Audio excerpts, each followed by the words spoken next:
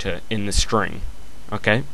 How would I do that? I want the H, I want the L, I want an O, I want the W, I want the R, I want the D, and nothing else, obviously, because that's the end.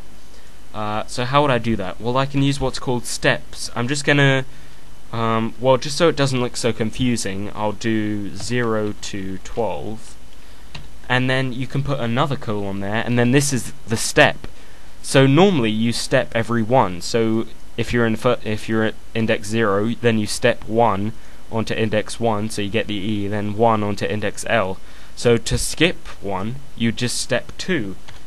Okay, so that's what you can input there. So you're on the H, then you go 1, 2, get the L, 1, 2, get the O, 1, 2, get the W, R, and D, and that's it. Okay, let's see that. And as expected, that's what happens.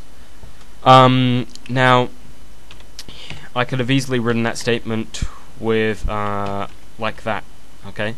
Because that would be the beginning. Python expects the beginning because you didn't put in a number, the end because you didn't put in a number, and just step 2, okay? I just did it like this so it looked less confusing the first time you saw it happen, okay? And there we go, exactly the same thing. Okay, next thing we're going to look at is multiplying, well, sorry, not multiplying yet, that's next, after. But we're going to look at adding sequences, okay? So, we've already seen something a lot like this. Actually, we're not going to look at adding sequences right now, I've just decided. We're going to go straight on to multiplying sequences.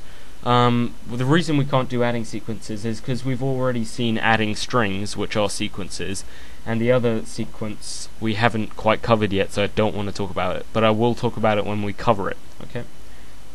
Multiplication, though, we can cover, because we haven't seen multiplication with strings, which are a sequence, of course.